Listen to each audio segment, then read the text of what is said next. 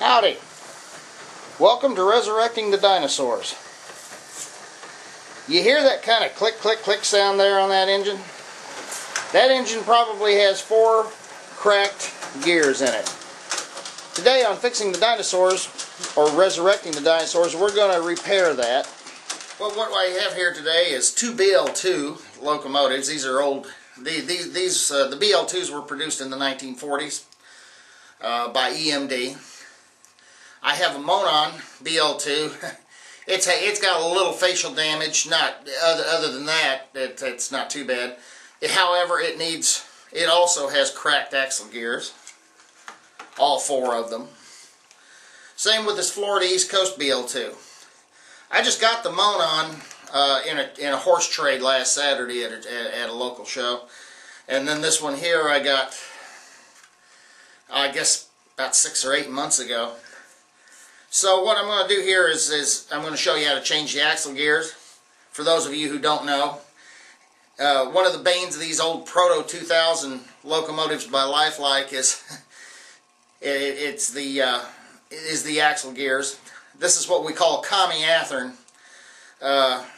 They used a lot of athearn components to actually build these, and while athearn components in and of themselves don't fail very often, in the big scheme of things, they seem to have gotten a bad batch of them in these units. What you'll need is a few simple tools, and then these cover plates right here on the bottom of the trucks just easily pop off. Okay, so they easily pop off. They're just held on by a series of clips, and it's a matter of just popping out the old ones. And here's, see when you, yeah, oh yeah, that's bad. That's pretty bad. You see, you shouldn't even be able to take them apart, and yet I just took that wheel set completely apart. And let's check the next one.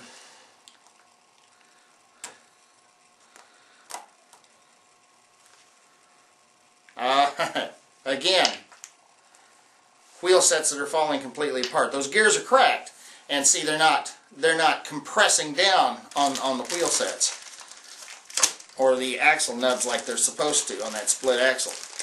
You can get from Athearn the needed wheel sets. Comes in a package like this, enough to do 3 4-axle diesels or 2 6-axle diesels.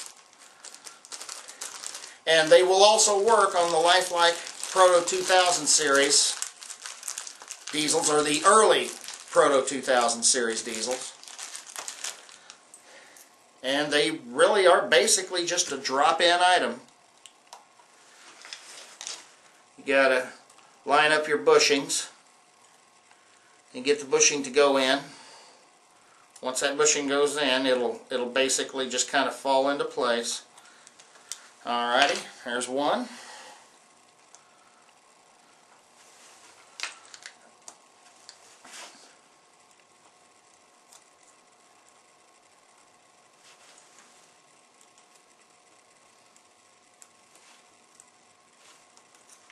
And there's 2.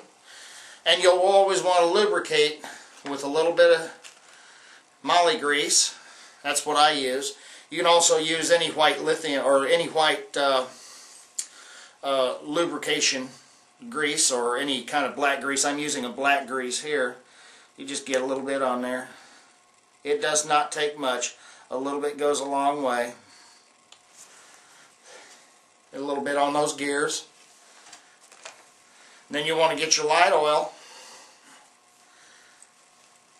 And the bushings you just put down in there, you want to make sure those are lubricated as well.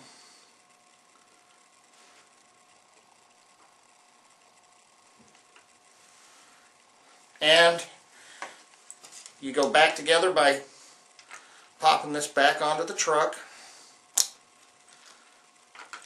And that one's together.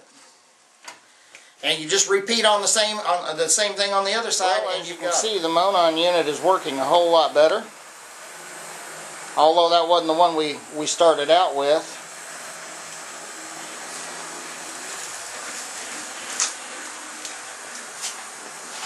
After it runs in for a little while and those gears wear in, she'll run fine.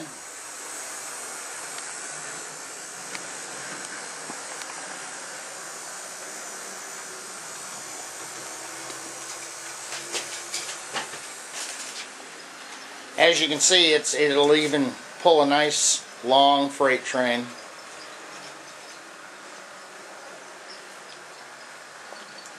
Pulls it beautifully up that hill now too. After running it in a little while, you notice the gears are starting to quiet up.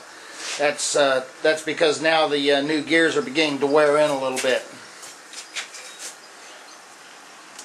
So now I've got another locomotive added to my roster. Fairly cheaply, I might add.